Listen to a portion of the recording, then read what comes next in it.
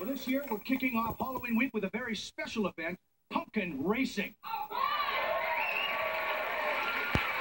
That's right. On this very ramp here, Al and I will be racing our pumpkins in the first annual Tool Time Gourd-O-Rama.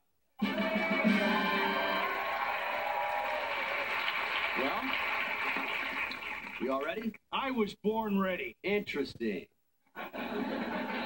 Let's compare our pumpkin mobiles. Well, mine first. Thank you. Well, I built my Borland Beauty according to the rules set down by the Pumpkin Racing Council of Manhattan Beach, California.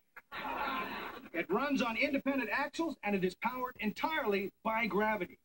And nobody knows more about gravity than Al. Take a look at this bad boy. It's a graphite tube frame, independent suspension, and under the hood, two-cycle ethanol-powered chainsaw motor.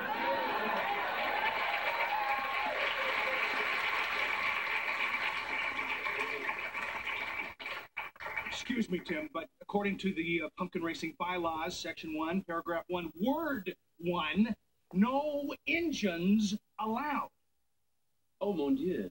Well, sure, you can joke, but for 7 years you've been putting an engine in everything you could think of, and then you have an unfair advantage. All right, tell you what. How about I give you a head start? Great. Now,